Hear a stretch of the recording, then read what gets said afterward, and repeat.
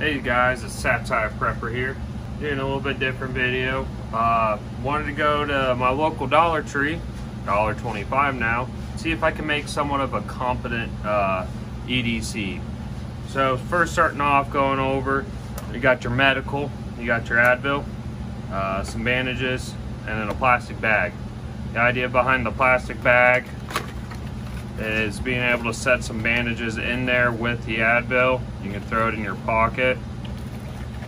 I'll do that real fast. These are the snack bags, so they're a little bit smaller.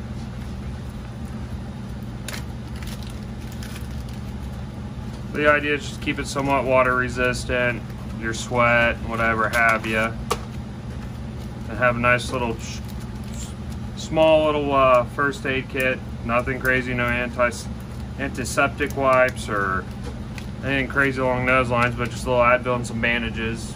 You know, trying to keep the cost down, because roughly this cost about 15 bucks after taxes.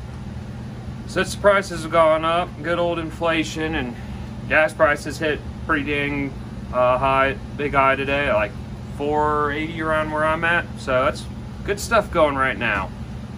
Moving on. Of course, got a little flashlight.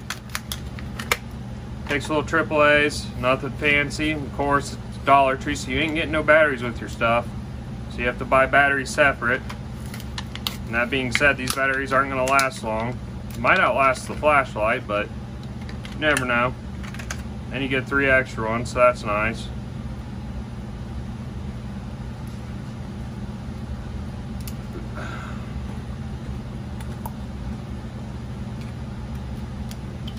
I don't think it even tells you how many lumens it is. 80 lumens, supposedly. I don't think you're going to be war fighting with this bad boy. But if you're starting off with a budget with an EDC, I wouldn't hurt too bad. They kind of go with the flashlight, so some people don't like carrying that stuff in their pockets, and I understand that. You got some carabiners, green or orange. They might have some different colors. And just throw it off that little O clip right there. You're off you go. You can clip it to your belt, chains, or whatever, or your car keys. Also get a little screwdriver set. Might be a little overkill since we do have a multi-tool to go over, but it has a nice little pocket to hold all the bits. And you can just throw it on there with your carabiner. And you got a nice little flashlight and screwdriver set if you need it. And then we got the multi-tool. So as you can see, I have some utility knives, 'cause I didn't want to run this as my primary knife, but you could if you wanted to. Blades are super flimsy. I don't know if you can see the give and take that it has in that. Nothing really locking it in place, just folding out and go. Flathead,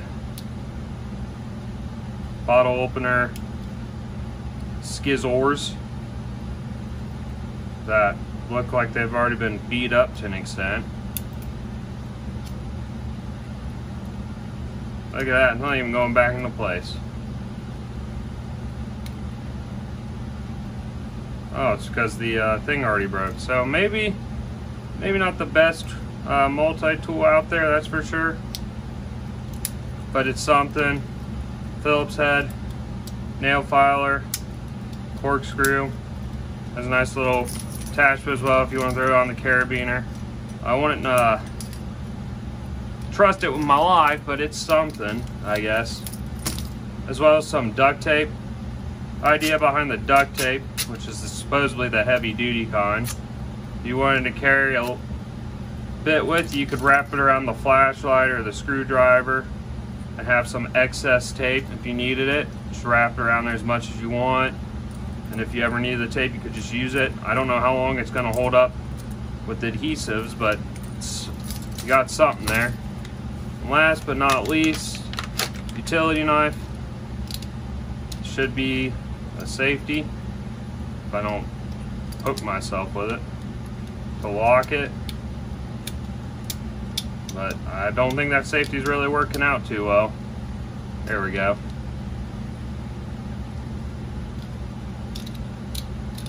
So I went with these instead of they do have a folding knife there. That's just the knife itself. But you got 3 blades with this, or 3 utility knives. Most people only cut boxes, tape, and all that other crap up. So I went with this. You get a few more. Once it breaks, you throw in, and you got another one. Let's see how well it cuts though. Basic 550 paracord. Had to put some oomph behind it, but nothing crazy. And then once you have a blade that's bad, you're supposed to be able to pop it.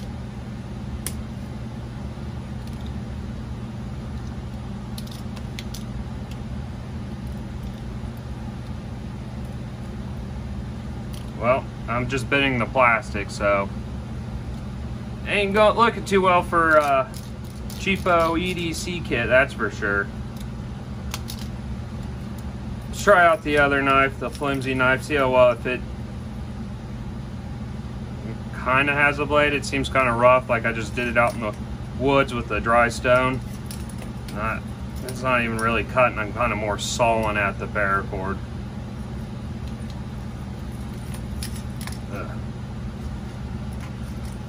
The wanted cat on this is your main blade, that's for sure. Let's try out the Phillips.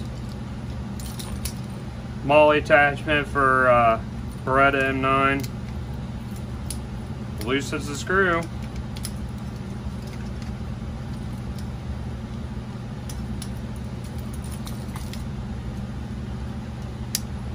I mean, it's not bad for that. Corkscrew, I imagine, would break after you try to actually pull a cork out, as flimsy as this is. Got a nice nail filer, I guess that. No, not really a nail filer. Ain't gonna hold up too well.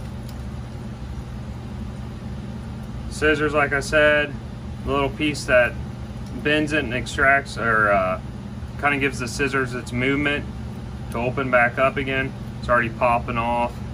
Nothing's really holding that in place. That's what caused the issue with closing it earlier. The flashlight's some cheap aluminum. I don't know how well it's going to hold up. They convex or concave, whatever direction that spherical motion is. The plastic around the LED to spread it out a little bit more. Nothing super crazy. See if the little screwdriver carry holds up. So this bit's really not the right size for this Phillips, but it is able to get that out.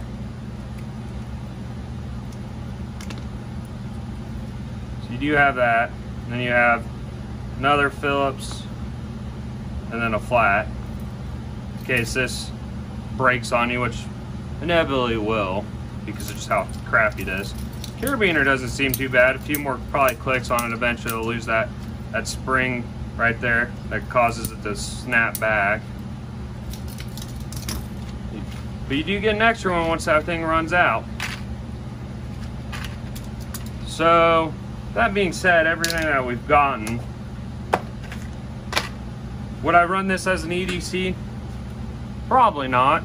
I think buying decent gear, name brand wise, probably is a decent thing to do.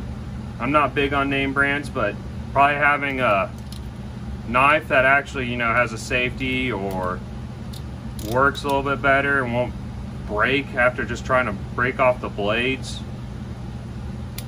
would be nice.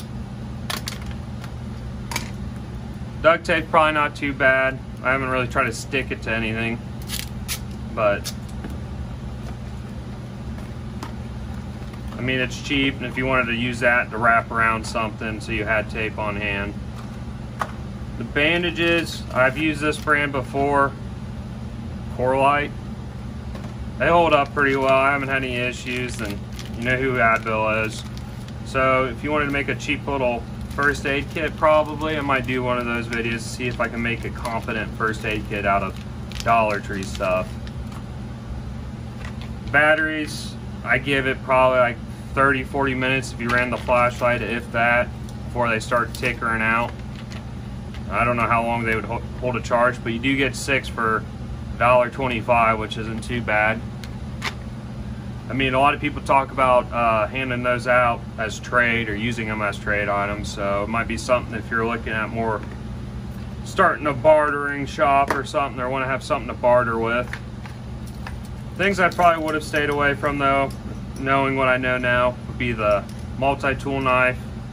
I just see this breaking at some point, as well as much as I can flex it. That's pretty good bend to it. I pretty much broke it right now. Let's see. It just wouldn't hold up all that long. I wouldn't put it against any kind of hard endurance or anything along those lines. Carabiners aren't bad. I probably would recommend getting a decent flashlight at some point. You probably could run this for a week or two if you wanted to save up for it. A nicer light, streamlight, whatever fancy brand you want to run. Just something a little bit better. It might hold up. Smaller, slimmer profile. So it wouldn't bulge out so much because it's pretty big. Something to carry around. A little screwdriver set. I carry something like this with a little bit more bits, T-series bits on them as well. I do like carrying something like this around. I do use it quite a bit, but I mean that's also dependent on what you do day to day. Knife, like I said, I'd recommend getting a better knife. Well, that's it. Stay safe out there, kids.